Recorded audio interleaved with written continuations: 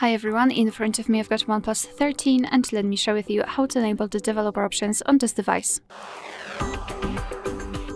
So let's start with opening the settings, and here we have to scroll down to the very bottom to find about device.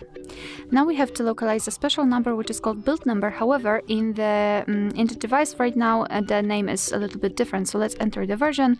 And here in this device we've got the version number instead of the build number. So let's keep tapping on it until you'll see that you're in the developer mode. So now we can go back to the general settings and enter system and update, which is right above the about phone, and scroll down to find developer options.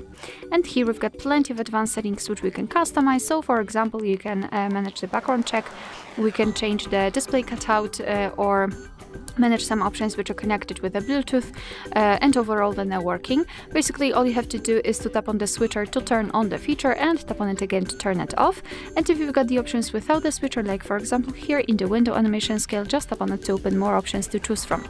If you're done with customization of developer options, you can always turn them off. Just go to the very top of the list and tap on the switcher at the top. As you can see, your device needs to be restarted to turn off the developer options completely, so simply tap on restart, and after entering the settings again, the developer options will disappear. I don't want to do it right now. And of course, no worries, you can customize the developer options again. Just go back to the version number step and keep tapping. Alright, so that will be all. Thank you so much for watching. I hope that this video was helpful, and if it was, please hit the subscribe button and leave the thumbs up.